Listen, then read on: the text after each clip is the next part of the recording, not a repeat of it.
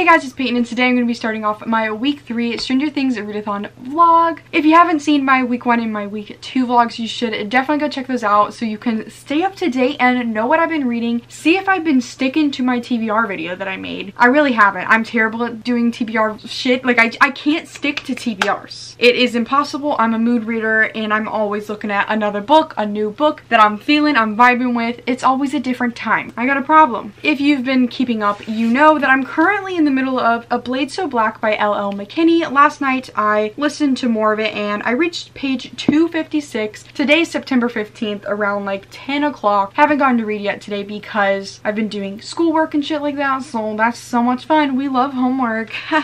So now I'm ready to read, maybe watch a few things on YouTube. A Blade So Black, if you don't know what it's about, it is a modern day twist on Alice in Wonderland. It follows a black teenage girl. I believe she lives in Atlanta. One day her father dies, and the day that her father dies, a nightmare, a big monster freaking thing, attacks her and this dude kills it. It kind of reminds me of Shadowhunter vibes, like for real. But there's monsters that come from Wonderland, and if a human is feeling like a really intense emotion, sometimes that can draw them out and will attack them. When Alice is able to see Addison, her future mentor in fighting these nightmare people. Whoa, this really does sound like City of Bones. For real? Honestly, this is a very nostalgic book. Like, it feels like something I would have read when I was younger, and it reminds me of those City of Bones vibes, and I just love it so much. She ends up being trained by Addison, who is from Wonderland, and he teaches her how to kill these nightmares, and eventually she gets to go into Wonderland. She gets to pass through the worlds, kill these nightmares all the time. But one day, Addison gets attacked. He's poisoned by this bad guy from Wonderland, and she has to venture into Wonderland deeper than ever before for the chance of hopefully curing him. It's crazy because she's also trying to deal with her human life, her friends, her mother, and keeping it a secret and fighting in Wonderland, and it's so interesting and it's just such a good vibe, and it's probably gonna be like a 4 stars for me, but it's something that I'm enjoying so much, and I'm listening to the audiobook and it's just so peaceful and nice to listen to because it really does take me back. Like, I feel like this is an urban fantasy book that everybody can enjoy in my opinion, and I'm pretty sure our main character is queer. I'm assuming she's bisexual because she seems to be attracted to men and women, but I'm not positive. I know like people have said that she is queer. I'm just not positive what exactly like she labels herself as. For school, I've been reading The Great Gatsby by F. Scott Fitzgerald. I'm on page 147 of this book. I have 2 chapters left. If you watch my vlogs, you know that I've read this book before. I gave it a 4 to 5 stars. It's probably my favorite classic I've ever read. I'm not really that into classics. This one just has such a intriguing vibe. I kind of forgot like what exactly was going on. It's so mysterious. Like, you want to know about Gatsby. It's not from Gatsby's point of view. It's from this guy named Nick Carraway. He doesn't really know anything about Gatsby yet, and he's just investigative, and like you just want to know what's going on with this group of people in this book. It's very mysterious and you just really want to dive in so you can know the secrets. The secrets are a bit underwhelming, but whatever.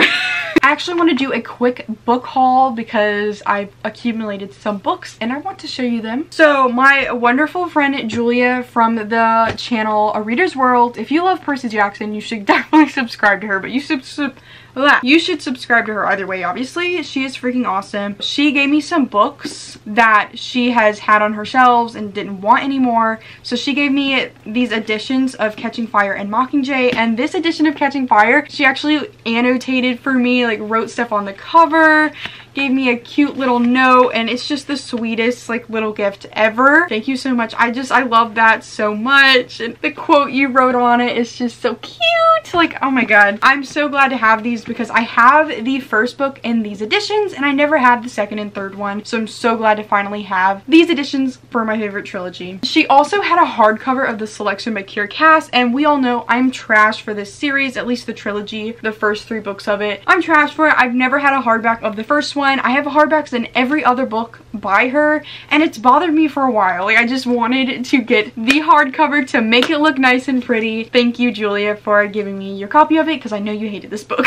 And a book actually was released today, Grown by Tiffany D. Jackson. I was supposed to unbox this, but no, I just opened it. This is one of the books that I had on my original TBR for this readathon. I'm going to try to fit it for a challenge, because the original challenge that I had it for, I used it for something else. But I do want to read this book this month. I'm debating if this is going to be my next read or The 100 by Cass Morgan, because I'm really wanting to read that series, because the show has ruined my life and has just ruined everything, okay? I need to read the books as therapy, because apparently the books do something better than what the show just did, and I need to know if the books are better. Like, I need to see it. I need to experience it for myself. So I'm either going to read The 100 or Grown by Tiffany D. Jackson. I think this is a little bit of a mysterious book. I think she wakes up beside a dead body. Shit gets real. Like, I don't think she killed him. She's like, what's going on? So I might read this for, like, read a mystery book challenge, because I feel like that fits. Like, that's pretty mysterious, not knowing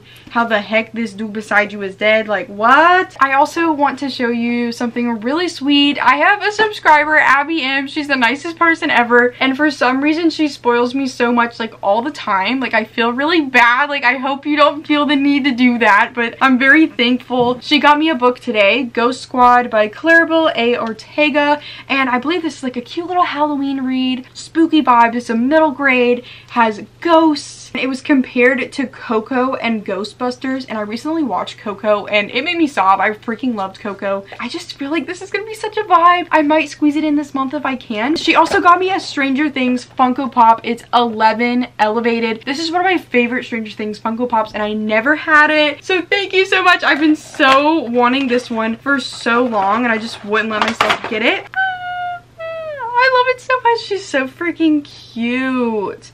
She's floating. Hey everyone, it's still the same day. It's like 1:30 in the morning, and I have to wake up at 9:30 tomorrow, so I don't know what I'm doing awake right now, but I wanted to update and say I did just finish A Blade So Black by L.L. McKinney. I gave this book a 4 out of 5 stars, as I was expecting. This one was so much fun. As I was saying earlier, it was just a very nostalgic read. Even though I haven't read it before, it just felt very similar to the types of books that I was reading in middle school and just the early stages of my reading career, and I just feel like so many people could enjoy this and have so much fun with this, just because it's like lighthearted. There's still serious stuff going on, like there's battle scenes and she's fighting these monsters, but it just feels like a very like homey read. Like, it just feels like I have read this vibe before, and that made me happy. I'm so excited to continue with this. I have the second one, and I'm probably gonna read it in October, just because I have a whole TBR I'm trying to do. I feel like it's going to be even better than the first one. I feel like each one's going to be better. I think it's a trilogy. The third one's not out yet. I really recommend it. I think it's so much fun, and I also really ship the main character Alice with this girl. Low-key, I feel like there's some hints and sprinkles in here that relationship could be a thing in the future. Right now she's kind of like crushing on this dude in this book, but there was like a few lines where I was just like, wait, like I have a feeling that she might have a thing for her. And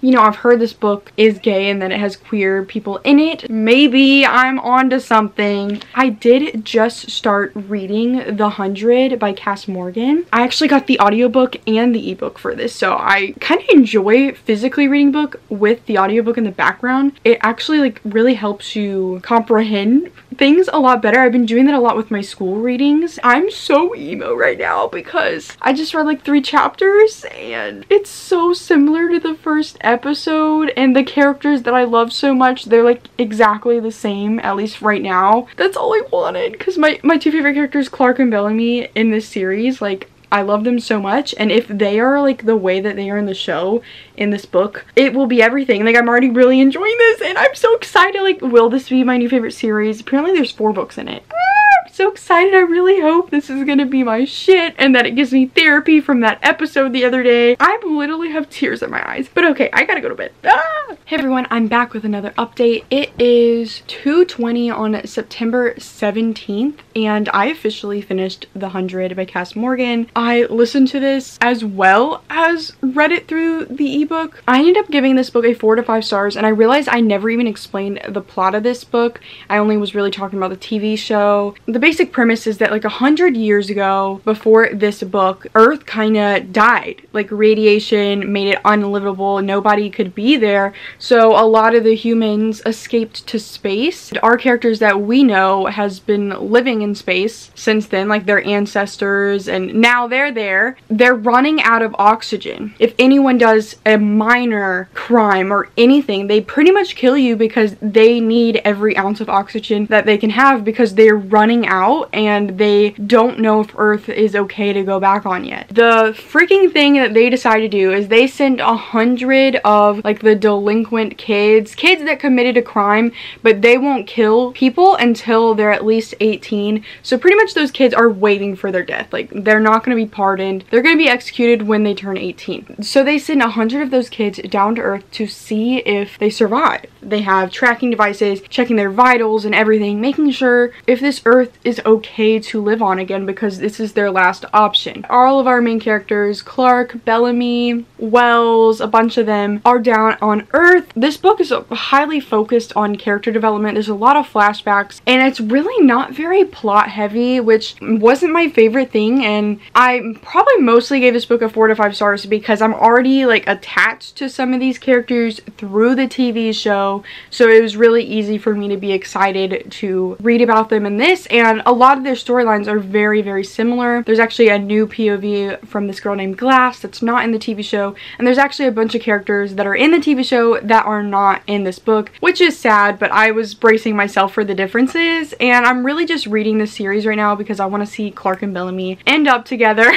Like that's the only thing I care about. This is the thing. The show makes their relationship very slow burn. But they're on season 7 of the show and it still hasn't happened. This book, they already kissed. But then they like got in an argument. They hate each other again. But like, whoa, I was not expecting that. And low-key, I'm okay with it. Like, I'm reading this book for that reason. So it's okay. But honestly, this book felt like 1 or 2 episodes in season 1. It did not get to things quickly. Like in the show, like freaking episode 1, the ending is the ending of this book, pretty much. It definitely felt like a more prolonged version of episode 1, and honestly I'm just really excited to read the other 3 after this. I feel like if you go into this not expecting it to be the most amazing thing ever and you really just wanted to see Clark and Bellamy, then you might enjoy it. But I definitely think if you had never experienced this show before and you just blindly went into this book, I'm not really sure how deeply you would have felt for this book. I flew through it, if you can't tell. Like, I could not stop reading it.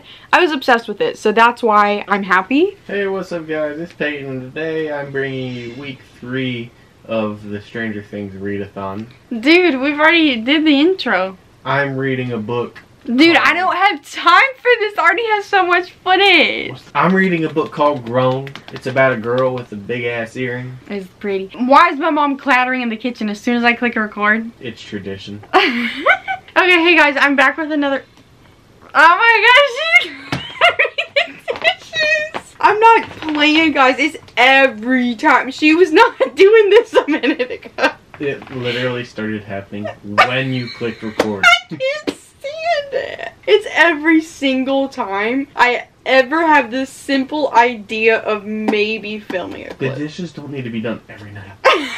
Hey guys, I'm back with another update. Today is... she's doing it again! Today's the 18th. It's almost midnight, so it's like the 19th now, but whatever. I want to give an update. Last night, I read 200 pages of Grown by Tiffany D. Jackson. I picked this up because I knew I really wanted to read it. I believe I'm reading this book for Nancy's challenge, read a mystery novel. I was originally going to read How to Be Anti-Racist by Ibram X. Kendi. I think that's their name. I decided I wanted to save that one for a later month because it's non-fiction. I just feel like it'd be easier for me to read fiction during a readathon when I have so much schoolwork already and I'm trying to read as much as possible. I really wanted to fit this book in for a challenge since I used Star Daughter for the challenge I originally planned. So we're going for a mystery novel because there's a whole mystery in this novel about something really scary. And when I tell you this whole book, I've been teared up. Don't let the yellow cover fool you. It's not a happy book. It's actually so scary, and there's even a trigger warning section in this book. It says, content warning, mentions of sexual abuse, rape, assault, child abuse, kidnapping, and addiction to opioids. So if any of that would trigger you, stay away from this. It literally is about a girl named Enchanted. I love her name. That's like literally such a pretty name. And the whole premise that I knew going into this book is she wakes up beside a bloodied man. There's blood everywhere. She has no memory of what happened. He's murdered. She doesn't know if she did it. She has no idea what went on. This book is actually told during flash forwards and flashbacks. Most of the book is a flashback, so it's the then section. But the now section is the part where the man's bloodied and he's dead and the police are coming in. It's so freaking juicy. I want to know what happened with that whole death thing. It is driving me insane. Like, the suspense is for real. I thought this book was just gonna like take place after the murder, but no, this shows you what happened before, and we find out quickly that Corey Fields, the man that was murdered, is this really famous singer. Enchanted's actually an aspiring singer, and she lives in New York, and she comes across this guy named Corey Fields. He's a very famous singer, has won so many awards, like everybody knows him. He starts giving her singing lessons, and let me just say, red flags. But he seems nice at the same time. Like, he's being very kind to her, but she's a 17-year-old girl. He's 28, and he's being a little bit too close. Pedophile. Yeah, he's being a pedophile. She's so in awe of him. She's so excited that such a big celebrity is taking interest in her that she's not really catching on to the weird vibes. And I feel like this probably has happened to so many girls. All these green tabs I have so far, none of the cute moments. There's not even cute moments in this book. There's nothing freaking happy. I'm keeping track of all of the red flags. Like, that's literally, I should have used the red color. Red flags, red tabs. That would have been the perfect thing. Well, too late now. I know. I literally have some red tabs. I was gonna use that for romance. I have 170-ish pages left of this. I need to read it. It's such a devastating novel. I'm emotionally invested. This reminds me so much of the other book that I read from her, I think in June or July, Monday's Not Coming. That book was very mysterious. The whole book, you just want to know what was happening, and I love that vibe. I love trying to figure out a mystery or just what the heck is going on. No notice, but Brett's here this weekend. He wants to give you a reading update. That's my update.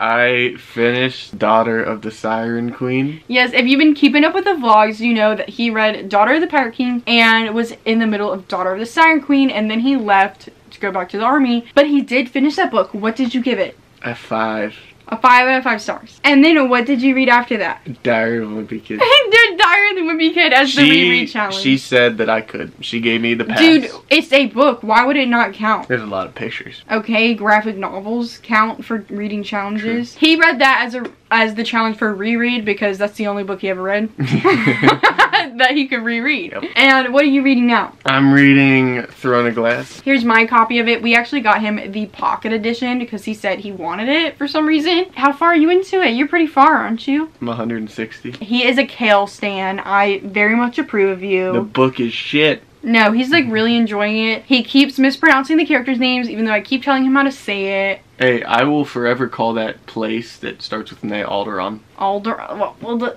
It's from Star Wars. It's from Star Wars? Yeah, I'm not sure which. It's a darling, man. It's a darling. It's up here. You don't even know your Throne of Glass map? It's Alderaan. You don't even know your freaking geography. That is Alderaan. It's a darling. Alderaan. Okay, well, he's reading it. Bye. Hey, everyone. I'm back again. It is the morning now, and I guess it's September 19th. I was not expecting to read the entirety of Grown last night because I started reading at like 1 or 2, so I didn't think I should stay up late. Each time that I picked this book up, because it was in 2 sittings, I read the first 200 pages one sitting and then the last almost 200 pages in the next sitting. It is addicting. I am terrified. I'm so invested in this main character, Enchanted. I want her to be okay. I need to find out what happens. I need to know if she's safe. I'm not going to tell you how it ends, but it's such a punch. Like, it gut punches you. This book, I feel like the whole way through I had tears in my eyes, and if I was feeling a bit more emo last night, I might have been sobbing for hours, but I held it in.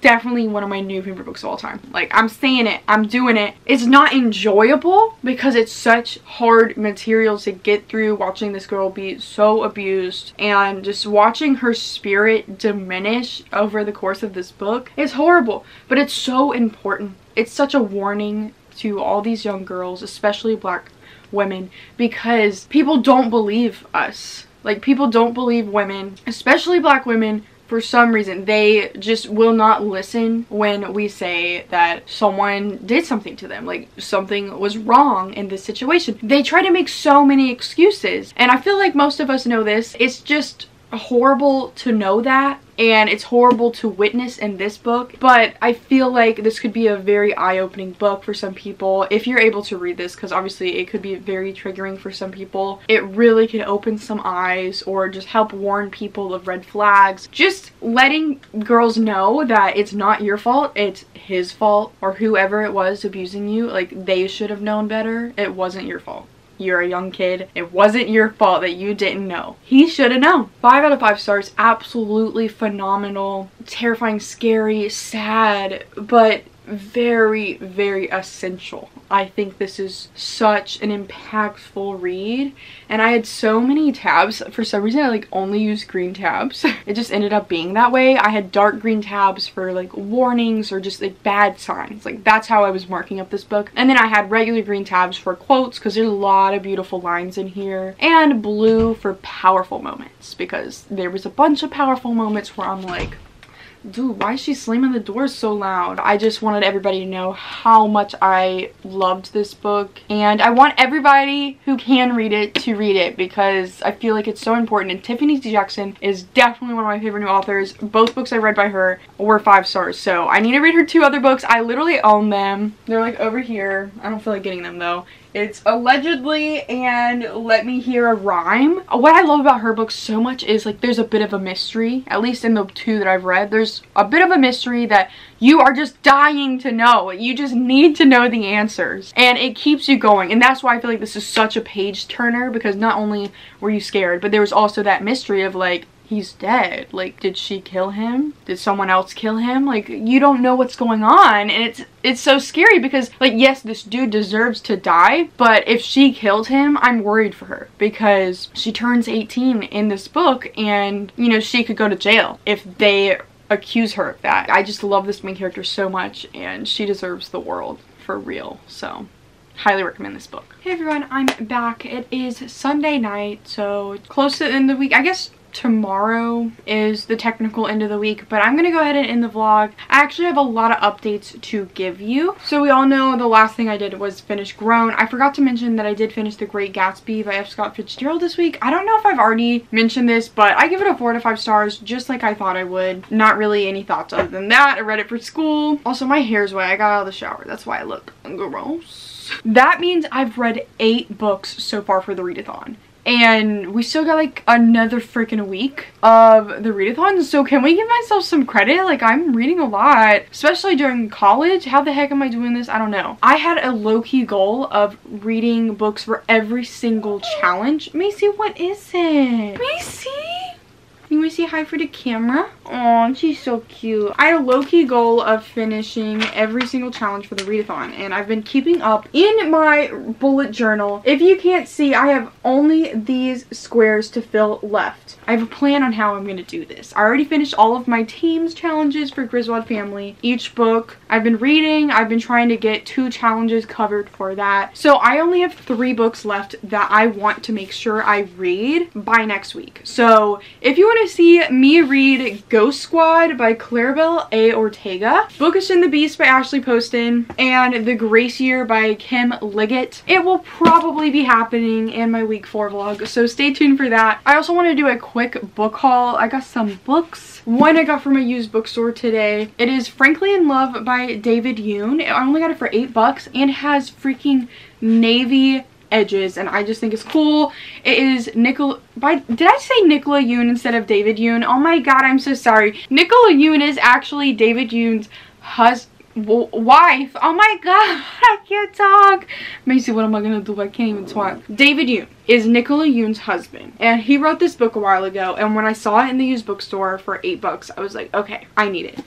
And all I really know is there's a fake dating aspect, and I think the main character is Korean American. Then I got Dune by Frank Herbert. This is becoming a movie soon. It's a really old sci-fi novel that so many people have loved. People say Star Wars was inspired by this book. The trailer looks so good, and honestly guys, I think I gotta say it, I'm low-key becoming a Timothée Chalamet stan. I didn't think this would happen. I've watched 3 of his movies so far. I'm breaking. I think I like him a lot. Like, I think I'm a fan. He's a really good actor, and low-key, he's so pretty. But I'm really excited for this movie. It has Zendaya, Timothée Chalamet, so many other big authors. What am I saying? Actors. And it looks like a really fantastic movie, and I know that it's based off a whole series of books, so I'm gonna give it a try. I did get the box set for the 100 books because I did end up loving the first one. I give it a 4 stars, though it's probably more of a 3, but I just have a nostalgic reasons. I got The 100 Day 21, it's book 2, The 100 Homecoming, book 3, and The 100 Rebellion, book 4. I'm trash, but stay tuned for a whole reading vlog where I try to figure out, is this book series better than the TV show? I also got some Funko Pops today. I got Billy from Stranger Things. I've been really wanting this one. I've got 11 as well. She's wearing her rain jacket. I've always loved this one. This is Dustin in his hockey gear, or whatever this is. I think it's his hockey gear from, I think, season 2 when he was dealing with Dark. Then we have Will the Wise. We know him from season 3. And then we have SpongeBob SquarePants with Gary on top of him. And it's the cutest thing I've ever seen. But that's it for this video. Thank you guys so much for watching. Let me know how you have been doing for the Stranger Things readathon. I would love to know. Griswold family for the win. Like this video, comment down below. Have a good day. Please subscribe. Make sure to follow all my social medias, which are linked down below. And go click the bell button, which is right by the subscribe button, which you should have already clicked. And goodbye.